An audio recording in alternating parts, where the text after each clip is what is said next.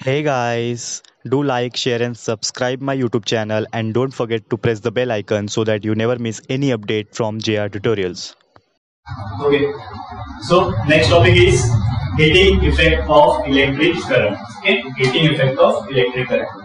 तो ये टॉपिक में हमको जनरली क्या पढ़ना है, heating effect of electric current में ऑलरेडी हम लोग ने डिस्कस किया कि करंट की वजह से कोई भी ऑब्जेक्ट में जब करंट पास होता है तो उसमें क्या जनरेट होता है, हीट जनरेट होता है। ये हमने अभी अभी जस्ट स्टडी किया। ओके, इसका एग्जांपल अगर कंसीडर हम लोग करते हैं तो बहुत सारे एग्जांपल है।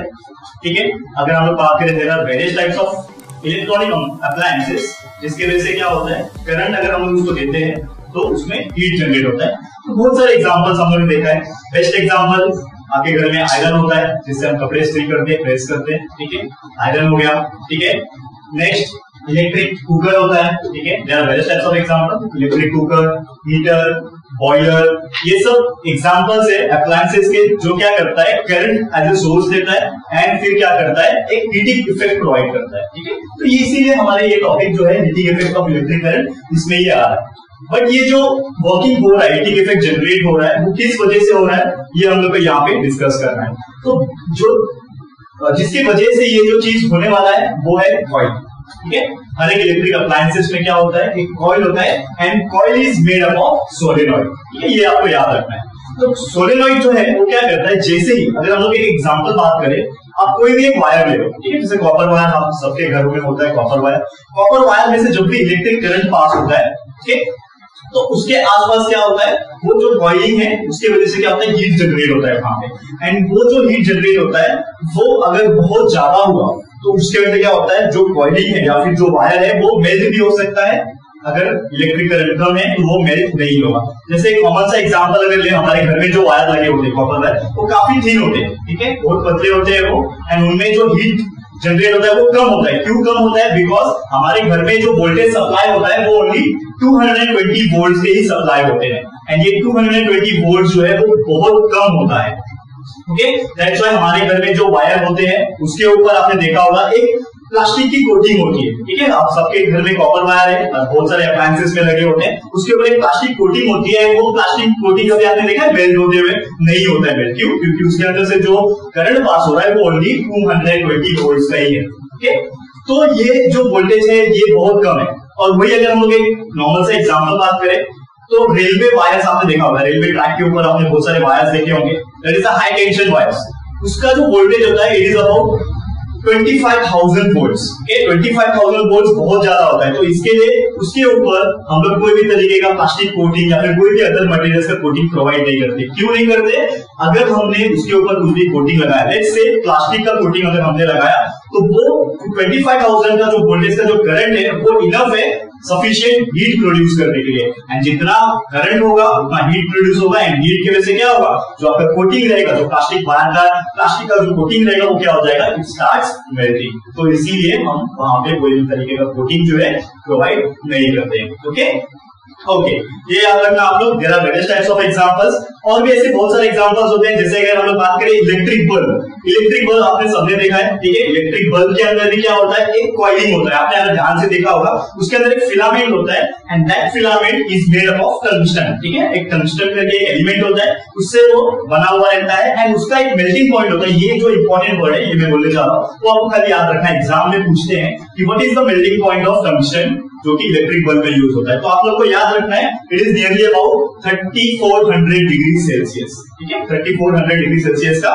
वो वहां पे उसका मेल्टिंग पॉइंट होता है। ठीक है, और भी ऐसे बहुत सारे एग्जांपल्स है आप देखोगे। ठीक है, हीटर जो हमने बात किया, यहाँ पे हीटर हो गया, कुकर हो गया, ये भी अगर हम लोग बात करें, इसके अंदर भी बहुत सारे अलग अलग मटेरियल्स के जो वायर्स है वो यूज किया जाता है, जिसको हम लोग कॉइलिंग कहते हैं। कॉइल अलग अलग तरीके के वायर, जैसे कि एग्जाम्पल अगर हम लोग देखा जाए तो नाइक्रोम एक एलिमेंट होता है, उसका जो वायर है वहां पे वो यूज किया जाता है as a coiling material, and उसी की वजह से क्या होता है, हीटिंग इफेक्ट जो है वो प्रोड्यूस होता है। ओके, सो नेक्स्ट हम लोग पढ़ने वाले हैं, नेक्स्ट हमारा जो टॉपिक है न्यूमेरिकल्स है। न्यूमेरिकल्स में से हम लोग ने फर्स्ट लेक्चर में आपने देखा था, फर्स्ट लेक्चर में हम लोग ने देखा था कि बहुत सारे हम लोग ने फॉर्मूले डिस्कस किए थे, वो फॉर्मूले के हेल्प से हम लोग क्या करना है, कुछ न्यूमेरिकल्स को डिस्कस करना है। लेकिन वो न्यूमेरिकल्स को डिस्कस करने के लिए एक छोटे से एक टॉपिक है, वो आप लोग यहाँ पे मैं बता रहा हूँ।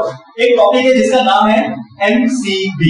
ठीक है, ये टॉपिक का नाम क्या है, MCB, and MCB stands for miniature circuit breaker. ठीक है, इसके बहुत सारे नाम है, काफी ज्यादा रूमर्स फैलाए जाते हैं इसके नाम को लेके, बट यहाँ पे आप देखोगे तो इसका जो फुल फॉर्म होता है वो होता है मिनिएचर सर्किट ब्रेकर, एंड इसका सिर्फ एक ही काम है, to control the amount of voltage.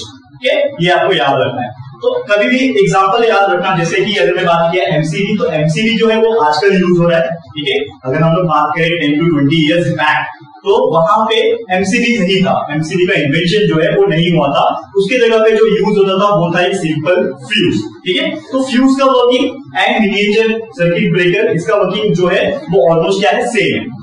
ठीक है यार, तो फ्यूज का क्या था वर्किंग, अगर हम लोग बात करें तो fuse it is made up of A porcelain material. ठीक है, एक पोर्सिलेन मटेरियल से बना हुआ रहता है, एंड उसके अंदर आप जब देखोगे तो एक कॉपर का, एक थिन कॉपर वायर जो है उसमें बाउंड किया रहता है, एंड जैसे उसका मेन काम क्या है, जैसे ही क्या होता है आपके घर में जब हेवी वोल्टेज सप्लाई आ जाता है अचानक से, ओके, अचानक से अगर क्या होता है हेवी वोल्टेज सप्लाई जब आता है, तो वो हेवी वोल्टेज सप्लाई की वजह से जो कॉपर वायर, जो थिन कॉपर वायर था, it starts getting melt, because मैंने आपको पहले ही बताया था कि जैसे ज्यादा वोल्टेज सप्लाई आता है तो वो क्या होता है, हीट प्रोड्यूस करता है, जैसे हीट प्रोड्यूस होगा तो जो पर्टिकुलर ऑब्जेक्ट है, जो पर्टिकुलर वायर जो है वो क्या हो जाएगा, मेल्ट हो जाएगा। तो थिन था कॉपर वायर, जिसके वजह से वो मेल्ट हो जाता है, जैसे ही वो मेल्ट हो गया तो दोनों एक दूसरे से क्या हो जाएंगे, अलग हो जाएंगे, मेल्ट होने के बाद टूट जाएंगे, जिसकी वजह से आपका सर्किट भी क्या हो जाएगा, ब्रेक हो जाएगा, एंड बिकॉज ऑफ दैट जो आपका हेवी वोल्टेज सप्लाई जो अचानक आ गया था वो आपके इलेक्ट्रॉनिक अप्लायंस तक नहीं पहुंच पाएगा, क्योंकि उसके पहले आपका जो करंट सप्लाई था, वोल्टेज सप्लाई था, वो क्या हो जाएगा, कट ऑफ हो जाएगा। ओके, तो इसके वजह से क्या हो सकता है, हमारा जितने भी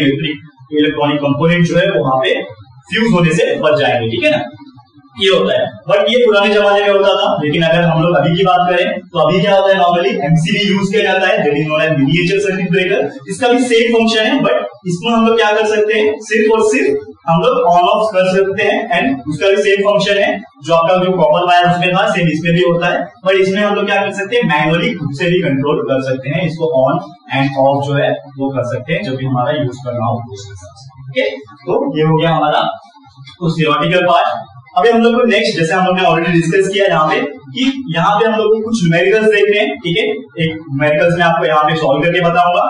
ठीक है, तो हम लोग ने प्रीवियस जो हम लोग ने लेक्चर देखा उसमें हम लोग ने ऑलरेडी कुछ फॉर्मूलेज डिस्कस किए थे, एंड वो फॉर्मूलेज के हिसाब से हम लोग क्या करना है, यहाँ पे कुछ न्यूमेरिकल्स जो है उसको यहाँ पे सॉल्व करना है। ठीक है, तो हमारा जो फर्स्ट न्यूमेरिकल है आपके सिलेबस के हिसाब से एग्जांपल नंबर 4 है।